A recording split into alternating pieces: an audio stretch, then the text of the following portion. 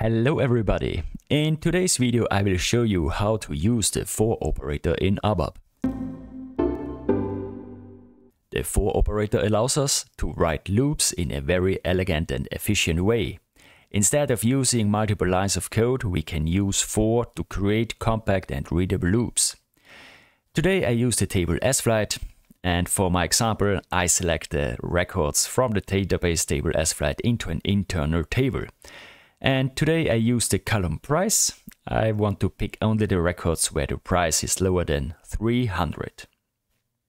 So the old way was to write the loop at sFlight into the structure of this table sFlight where the price is lower than 300.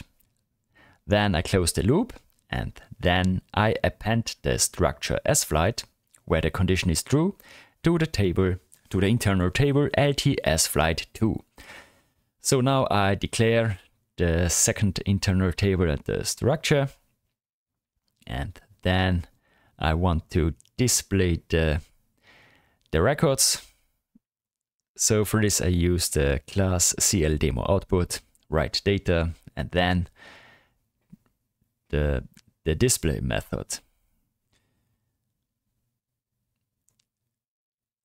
Okay, so let's activate the code and run the program, and we see these are the records where the price is lower than 300. Okay, so how to do this with the for loop? I have already declared another internal table sFlight3. So then I write here sFlight3 is value hashtag for sFlight2.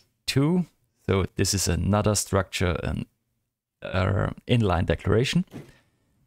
So I can't use the structure sFlight here. Then I do the loop over the internal table sFlight where the price is lower than 300. And what I want to do now is I write here the structure sFlight2 and I append this to the internal table sFlight3. So let's display this and compare these two internal tables.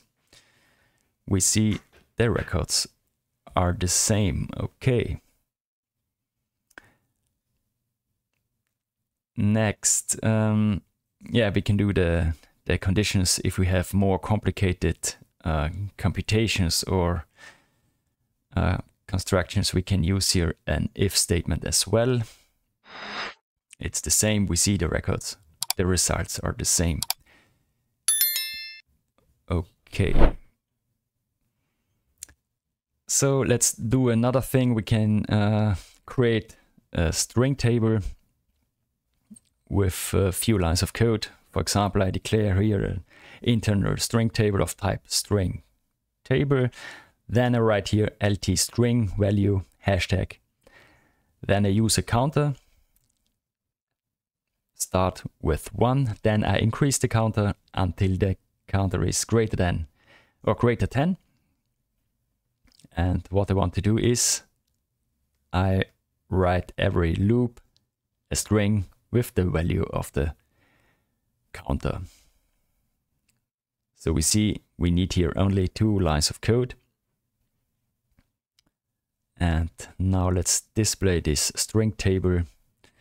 Yes, we see here count 1 to count 10. It's, as you can see, the for operator requires slightly fewer lines of code. The new notation takes some getting used to, but is also easy to learn. But everyone can decide that for themselves.